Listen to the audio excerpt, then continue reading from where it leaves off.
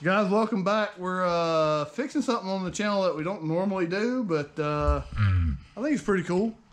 Some of y'all have probably seen these Cruzin coolers, probably not seen one in this good a shape ever.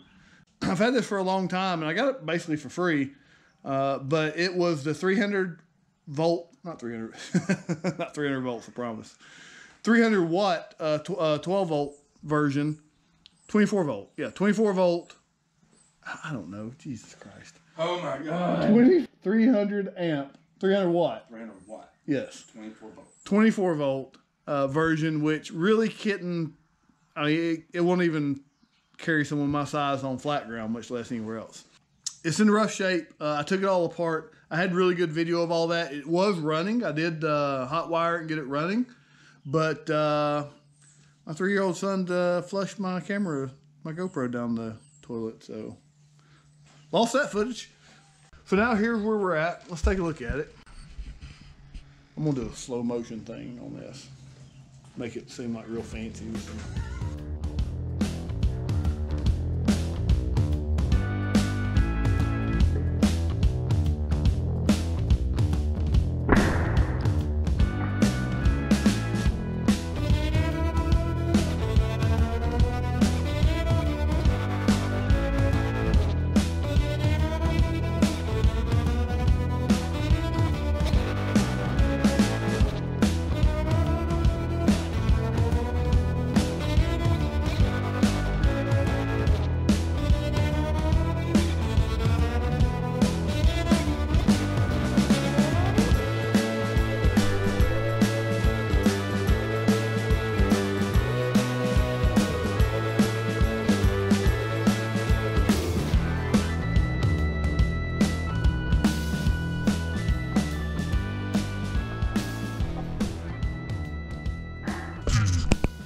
All right, so here's what we've done so far before I start cleaning it up anymore. I took it all apart.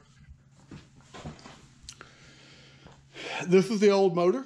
As you can see, it was a very small appliance motor. But this is what came with it originally. This thing's old, guys. I think it's old. But it worked. It did work. It had dead batteries.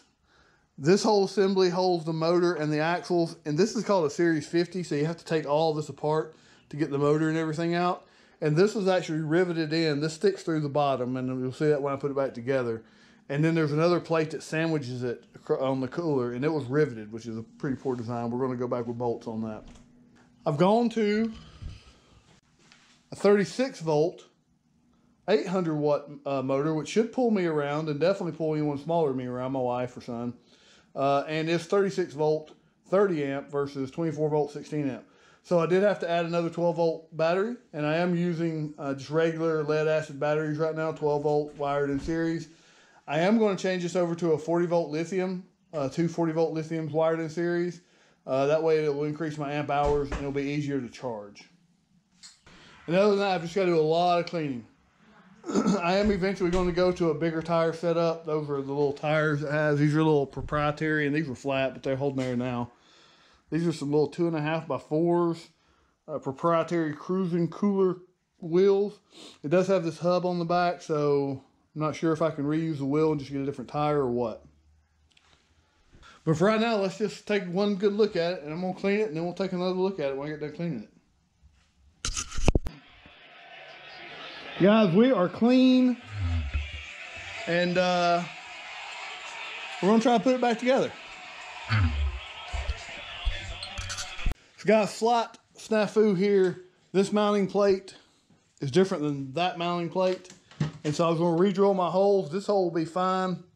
But this hole is right at this bracket. And so I'm going to drill this bracket out. This is metal. This is metal. I'm going to move all this out so I can drill a hole through right there. And then I can just either weld it or I can just re-screw it in. Either way, this bracket has got to move out some. All right, late night working, fabricating after the big Georgia win against the Hillbillies of Tennessee. Speaking of Hillbillies, I've got this motor mounted with 3 nuts and bolts. It was originally mounted with only 3, so I feel comfortable about that. But I also had to modify this. By modify, I mean hack up to miss this bolt, because I did have to widen out. This base isn't the same as that motor's base. But everything's back together, and this is ready to pretty much get mounted back in the cooler. So I'm gonna put this back in the cooler with this slid down into the slots, and it should be in there. Whether the wiring's right or anything else is right, this is, you know, there. So guys, I've got the motor in there, and we'll look at that in a second. I'm mounting the brackets for the axle, and they just go in with these 2 bolts. And then I'm gonna have to replace all these rivets right here. There's 4 on each side. But I'm gonna replace those with nuts and bolts, which I don't actually have right now. But now there you can see how that big old motor fits in there. It fits in there okay. After you do a lot of modification to that engine plate, you just have to drill new holes. You can see those real weird L looking bolts. I don't know what those are, but that's the bolts they use to put the axle brackets in. So I'm gonna tighten all that down, and once I get all that in, we'll start looking at the axle, and then we'll be on our way. So I ran into a challenge. Chain's not long enough. The motor, the 800 watt motor, is bigger, much bigger around than this 300 watt. And so it's about this much higher up as far as the cog is concerned. And I don't think there's a way, based on the mounting, for me to fix that. Guys, we've made some progress, and I don't know how much I videotaped, if anything at all, but the new speed controller, 36 volt speed controller, is generally wired up. There's still a few little things I need to do. The 800 watt 36 volt motor is in and mounted. The new 25 chain length is correct and in there and tensioned. Everything's back together. Everything's not tight, but it's back together. I got this adapter for a 40 volt Ryobi battery that I've wired in for the battery. This is supposed to be a 4 amp hour 40 volt battery. Probably not. Probably closer to a 3 amp hour. These knockoff batteries are always a little bit weaker than what they claim, but showing full. What I'll do is I'll just run a couple of these and just keep one charged and with me, and then that'll give me a few amp hours. And you can see they're much smaller than the big old 3 12 volt batteries that I originally bought for it. So I was going to wire in, what, series, parallel? Series, I guess. Wiring it up's been a little bit of a chore because the new speed controller is not really labeled. Obviously, battery and motor are labeled, and they're accurate. But this has a 24 volt 6-pin throttle, and the new one has a 3-pin throttle, so I just had to figure out which 3 wires were the throttle, and luckily they matched in color. And so I wired that in, and now I've got these extra 3 wires. I believe this is going to be brake, because I think the way it works has a brake switch to where when you press the brakes, it kills power to the battery. I'm not going to wire that up. I don't care about that. I'm probably not going to wire that up. And then there is an indicator for voltage, which doesn't work right now because I don't have that wired up right. Probably won't. This is a 24 volt throttle, so it's not really going to work right anyway. The plug coming off of this new speed controller, the on-off switch, is actually labeled, I forget what it was labeled, something weird. Anyway, it is a 2-position, that wasn't good. It's a 2-position switch. And the old one was, I say 2-position, was a 2-wire switch, and the old one's a 3-wire because it did have a light that powered. So I just wired in this little extra switch I had real quick just to see if things worked. So right now the switch is off. Let's turn the switch on. Battery should be hot. It's all shrink wrapped and wired in. And see if the throttle works. Oh yeah. That brake may be catching. That wobble is the tire's flat.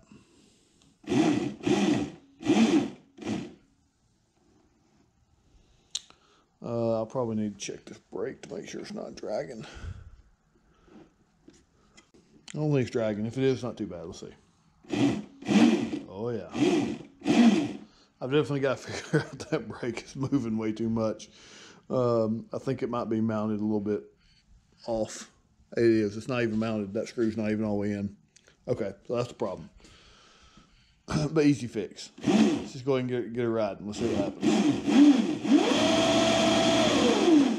goodness. That's going to be crazy. All right, so that's where we're at. Let me clean the wiring up now. I'm going to get it nice and loomed out, or at least cleaned up, get the switch figured out. I'll probably just not use the lighted part of this original switch since it's already in there, and just wire this in. Mount the battery against this wall, or yeah, against that wall probably right there. Oh, I also wired in a 30 amp, I think 40 amp, 30 amp. Pretty sure it's a 30 amp.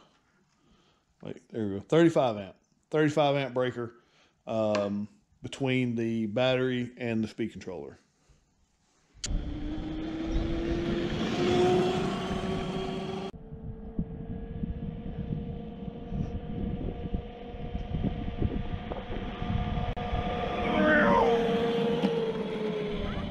Idiot.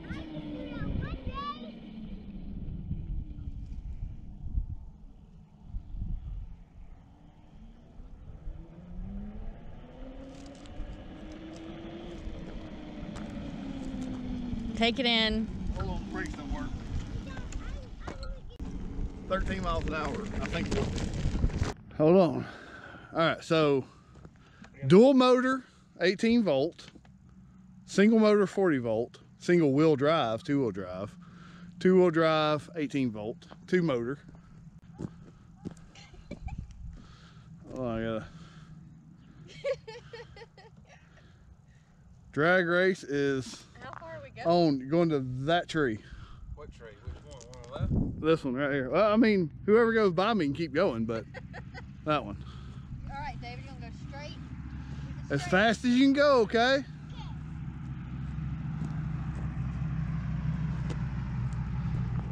You ready? Set, go!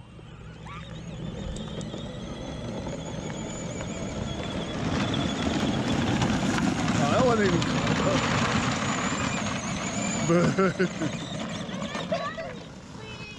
Woo, that wasn't even close. So guys, I'm at a stopping point with this thing. I've taken it as far as I can without serious modification, which we'll talk about.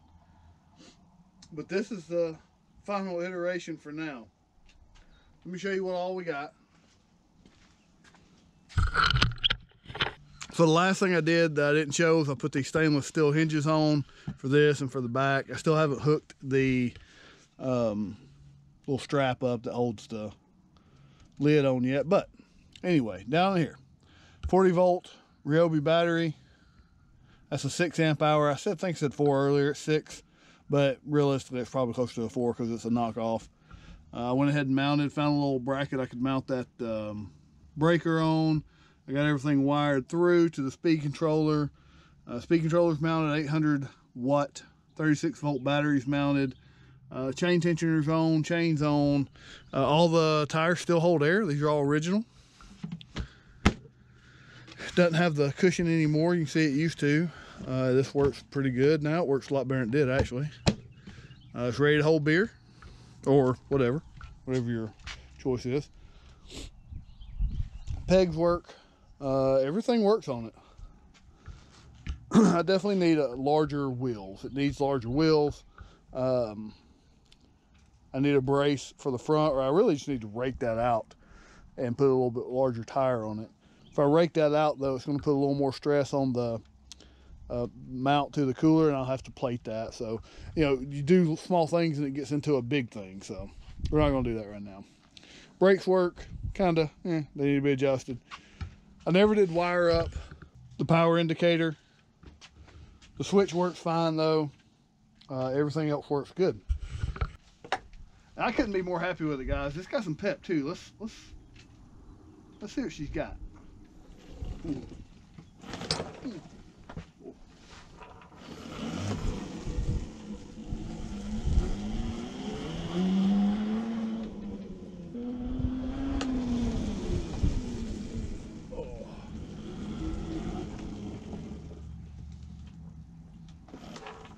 She'll pop a wheelie hardcore, even with me sitting up front. So guys, there you have it. What do you think I should do next? I'm thinking about getting a 120 quart cooler and making everything myself, including a 1000 watt motor, 48 volt, with a 60 volt battery, all myself with a big 120, put 2 seats on it. I think I'd have to build a little frame for it, but thinking about it, I could do that pretty cheap, probably $500, and it would definitely be super unique. This is unique though, because you don't see these very often either anymore. But for right now, I'm super happy with it. We're gonna put some beer in it here in a little bit, or we're gonna put some cold drinks in it here in a minute. Guys, I hope you found this informative. If you did, please hit like, subscribe. Thanks for watching. Have a great day.